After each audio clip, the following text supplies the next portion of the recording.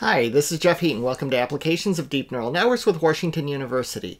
In this video, we're going to continue learning about deep reinforcement learning, and we're going to see how to apply a TF agents-based program to Atari. We're going to look at how to play the Pong game. However, the same technique can be used for just about any Atari game, and then in the next part, we're going to look at something that's not a game and see how we can apply deep reinforcement learning to a financial simulation. To see all my videos about Kaggle, neural networks, and other AI topics, click the subscribe button and the bell next to it and select all to be notified of every new video. So let's look at one of the most common uses for things like deep reinforcement learning, at least the examples that most people get into, even if they don't get into actually applying this to problems of their own, and that's Atari games. Now, in the next module, I'm going to show you how to actually adapt this to a problem of your own design, and we'll create something in reinforcement learning that is not OpenAI Gym. But for now, let's do the obligatory Atari example. Now, I had to build most of this sort of from scratch. There is not a lot of TF agent examples of Atari games out there. So I worked on this a fair amount to get it working. I'm going to open this in Google Colab because I would like to use a GPU. This will be deadly slow if you don't use a GPU.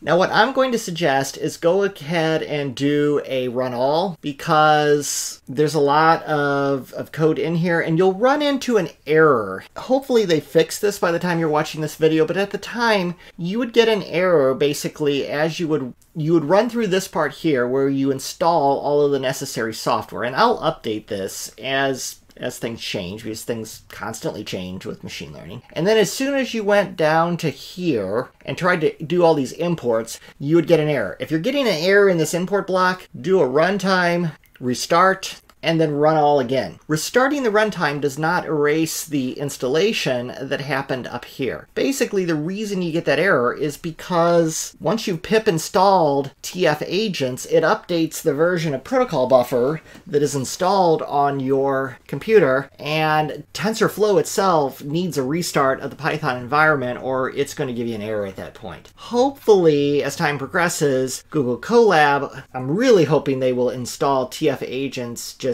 out of the box. I assume they will. It's a Google product. It's just a new product, relatively new. So let's talk about how we will do this. We're going to still use a DQN, a deep Q-learning network. This is all based on Virtual Atari, which is a completely unrelated project to machine learning. It was just an emulator so that you could play old Atari 2600 games. Now, I am somewhat old, but this is before really even my time. There were 2600s, this is called the Atari 2600, out there when I was pretty young, but this was kind of the older game system out there. I did play Pac Man on this back in the day, which was kind of fun. I was more into a system that came out around this time called Intellivision, a little bit later than the Atari 2600, and then of course my absolute true love, the Commodore 64. So this is the specs for an Atari 2600. It's not an advanced machine by any stretch. Your playfield resolution is 40 by 192 pixels. Now they do some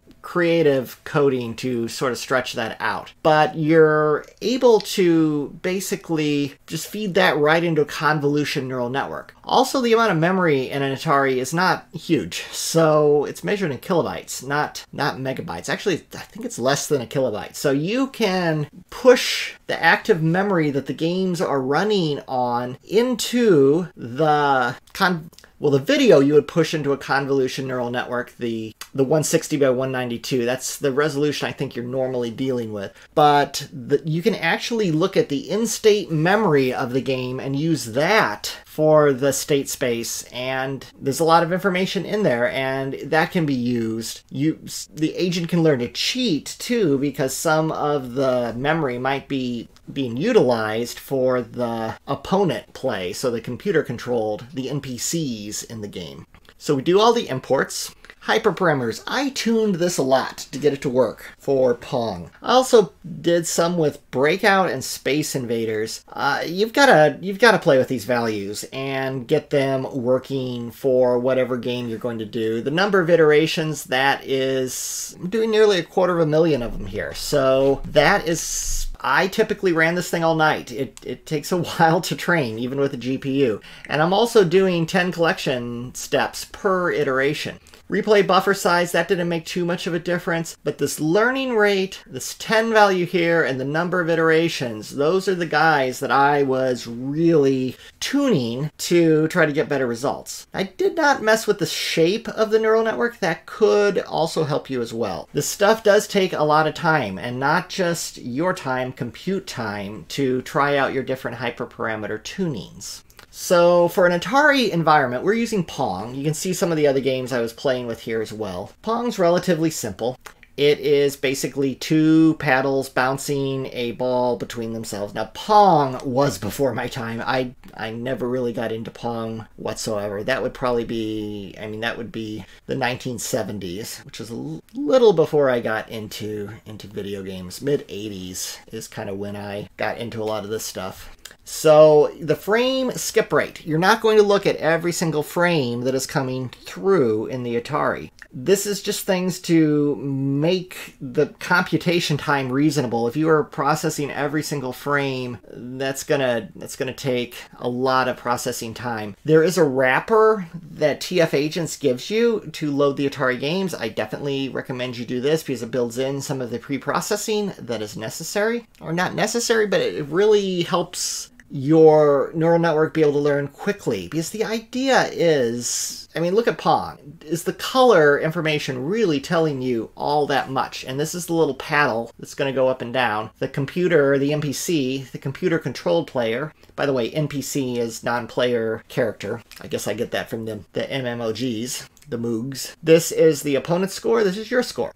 And technically, the neural network is looking at everything. I don't know that it's getting a whole lot from the scores, but that is potentially something that it uses as well. Maybe it tries harder when it sees it's losing. I don't know. I'm kidding. It probably doesn't. It probably learns that those scores are pretty unimportant. So we load the Atari environment. We are using a separate one for training and evaluation, just so that if you run an eval step in there, that you're not changing the state of the training, which could be confusing. That would be like having an alcohol blackout almost.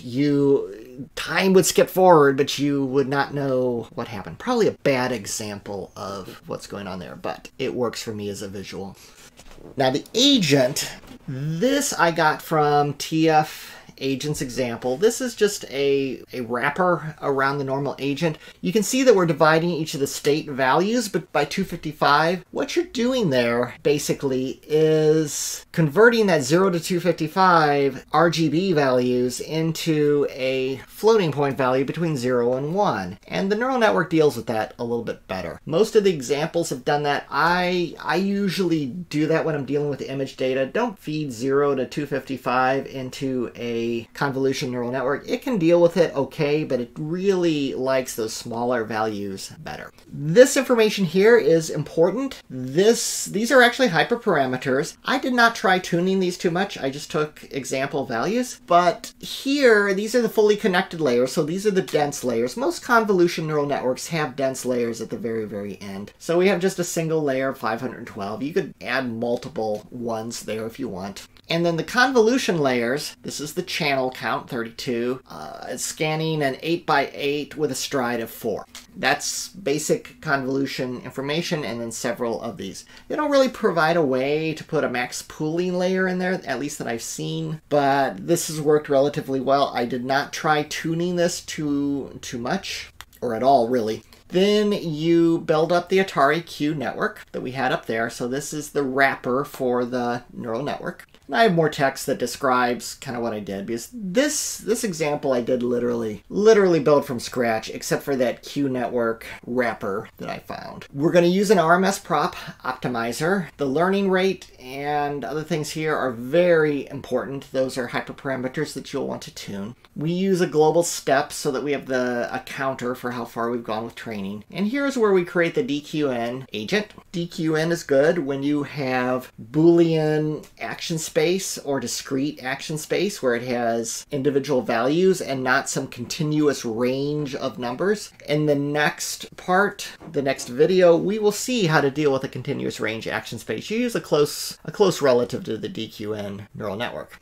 I use the same evaluation that I got from TF agents. This is a method that I copied, a function that I copied. Basically what it's doing is 10 evaluation steps, and it calculates the average reward over 10 steps. Atari games are stochastic. They have random numbers. The same strategy won't necessarily work for 2 games in a row, but they figure if you played it over 10 games, that's going to be reasonable. Replay buffer, we're using pretty much the same type of replay buffer that I've used in the other TensorFlow TF agent examples. There's nothing too crazy that you need to do here for Atari. I use exactly the same random collection code that I've used in a couple of examples so far. And this is code that I got from the TF agents examples. Works quite well for that. This is exactly the same training the agent code that I used in previous examples. Nothing needs to really change here. It's pretty boilerplate. Some initial setup, and then we're going to loop through the number of iterations, and we're going to see, this is where that steps per iteration. So setting this to 10, each iteration we're going to collect 10 steps and use that to train the neural network, to build to the data that we randomly sample from that we're training the data collection. Here you can see it is working very hard training. Now negative 20, negative 21, I think it actually is the worst you can possibly do if you're doing bad at Pong. Everything, you're not hitting anything, you're shooting like stormtroopers, you're not sending it through the other guy, he's sending it right back to you. So I was very depressed with that when I was learning and working through this. No matter what I would try, I would get like negative 21, straight down, down, down. It'd be 4 hours later, negative 21. But as I started to adjust things, I was able to get this to improve considerably. And you can see this is a decent training run. I'm fairly happy with it. It got above 0. Now you can do much better than this. This is a pretty average run that I have here, and I'll show you what mine looks like. It does score points. It does much better than the random agent, but you could definitely refine this if you wanted to spend a lot of time optimizing those hyperparameters and throwing compute at it. Visualization, you can see pretty good progression upward. Probably more iterations would help me. And then you can see the video here. I'm gonna let it play. It's good, but not great. Oh, I scored 1, scored 2. I'm ahead, even, I'm behind. So it's playing acceptably well. I never really got too much into Pong to play this on my own, so I don't know how good I would particularly be doing here.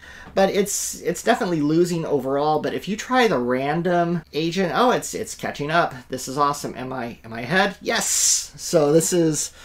It's definitely got some skill. It has definitely learned some things from this game and is now ahead. So I'm not gonna look at the whole 3 minutes that I captured. Who knows? Maybe it really gets better. But let's look at the random agent, and you'll see that the reinforcement learning that I took some time optimizing really does make a difference. I mean, it's getting killed. It scored 1. I mean, a broke clock is right twice a day, right? So that's it playing. It doesn't take nearly as many minutes. That's a good example right there. Like how long does it stay playing before you hit end of game? I mean, like when I would go to arcades back in the 80s, how long would my $2 worth of quarters last that my mom had given me? In my case, usually about 5 minutes. It's not that good at video games ever. I really liked Centipede. That was probably my favorite. Dragon's Lair was probably the worst. You had to spend, I think, an entire $1 and I would get killed in like a minute. Thank you for watching my video, and in the next one we're going to look at how to do the same sort of thing, only with a financial simulation. If you find this kind of thing interesting, please subscribe to my channel. Thank you very much.